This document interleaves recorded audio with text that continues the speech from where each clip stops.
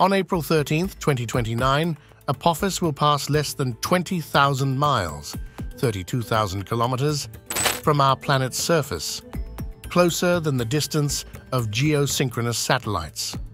During that 2029 close approach, Apophis will be visible to observers on the ground in the Eastern Hemisphere without the aid of a telescope or binoculars.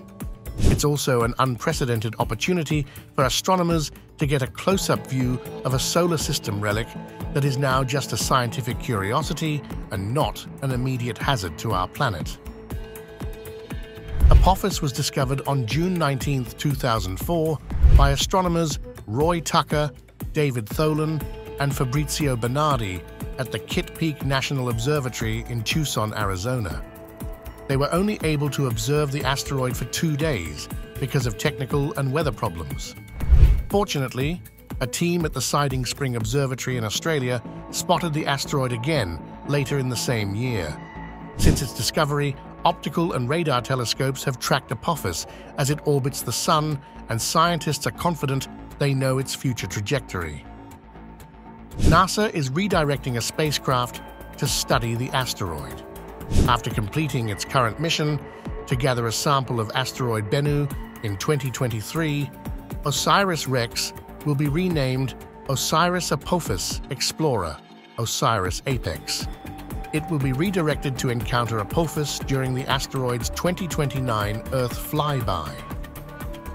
OSIRIS-APEX will enter orbit around Apophis soon after the flyby, providing an unprecedented close-up look at the asteroid. The spacecraft's thrusters will be fired in an attempt to dislodge and study the dust and small rocks on and below Apophis's surface. Apophis is about 1,100 feet, 340 meters, in width. At its farthest, Apophis can reach a distance of about 2 astronomical units. 1 astronomical unit, abbreviated as AU, is the distance from the Sun to Earth. Away from Earth. It's expected to safely pass close to Earth within 19,794 miles, 31,860 kilometers, from our planet's surface on April 13, 2029. This will be the closest approach to Earth by an asteroid of this size that scientists have known about in advance. The orbit of Apophis crosses the orbit of Earth. It completes an orbit around the Sun in a little less than 1 Earth year, about 0.9 years. This places it in the group of Earth-crossing asteroids known as A10s, whose orbits are smaller in width than the width of Earth's orbit, or 1 AU. As a result of its close encounter with Earth in 2029, the asteroid's orbit will be widened to become slightly larger than the width of Earth's orbit. At this point, it will be reclassified from the A10 group to the Apollo group, the group of Earth-crossing asteroids with orbits wider than 1 AU. The asteroid wobbles as it spins about its short axis, typically rotating about once every 30 hours. Sometimes, there is also a rocking motion back and forth about its long axis, as well, which occurs over a longer period than the short axis wobble. The technical term for this rocking motion is non-principal axis rotation. Apophis is classified as an S-type, or stony-type asteroid made up of silicate, or rocky materials, and a mixture of metallic nickel and iron. Radar images suggest it is elongated and possibly has 2 lobes, making it look something like a peanut. Much more will be learned about this asteroid's structure following its close flyby of Earth in 2029. Like all asteroids, Apophis is a remnant from the early formation of our solar system about 4.6 billion years ago. It originated in the main asteroid belt between Mars and Jupiter. Over millions of years, its orbit was changed primarily by the gravitational influence of large planets like Jupiter, so that it now orbits the Sun closer to Earth. As a result, Apophis is classified as a near-Earth asteroid, as opposed to a main belt asteroid. How Apophis got its name? Apophis is named for the demon serpent who personified evil and chaos in ancient Egyptian mythology.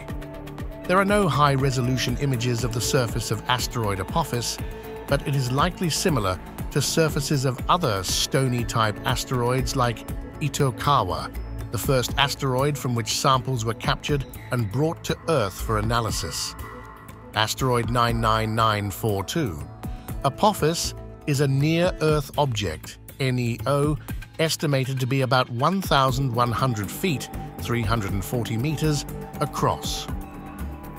When it was discovered in 2004, Apophis was identified as one of the most hazardous asteroids that could impact Earth. But that impact assessment changed after astronomers tracked Apophis and its orbit became better determined.